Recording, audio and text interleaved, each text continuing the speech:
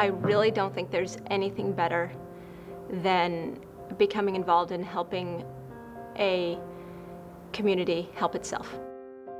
I was asked to join the board several years ago, and I felt that I was incredibly honored and excited because I felt that it was really sort of a perfect opportunity to develop a snapshot of Delawareans' philanthropic efforts and who's helping whom at what capacity, and also enabling them to do what they do best, and that I really think is what the DCF does. And I can't imagine a better use of time. I really can't.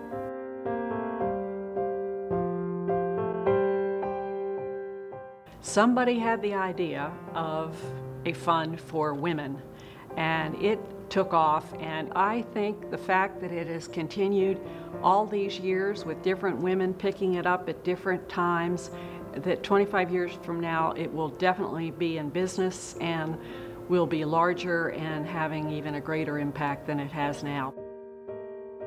Delaware is a place where a small group of really dedicated people can make something happen, and I think the Delaware Community Foundation is an example of that Delaware spirit, that Delaware can do, and yeah, I think it will be here, and we'll all be better because of it.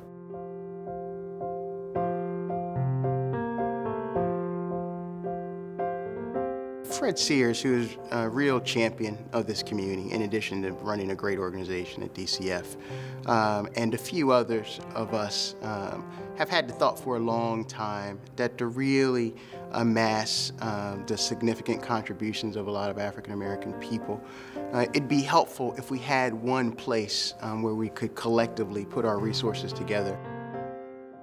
This gave us a real opportunity, using a credible organization like DCF, to really channel those resources in a meaningful way, and hopefully over the longer term build the capacity to really help the communities that are of interest to us.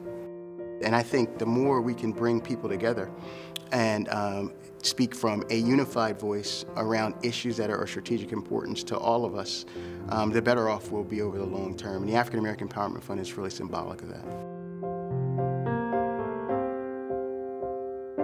I know that our governor, just last night I heard him say that we are a state of neighbors, and I think that is truly, especially when the DCF is concerned, incredibly apropos phrase for our state.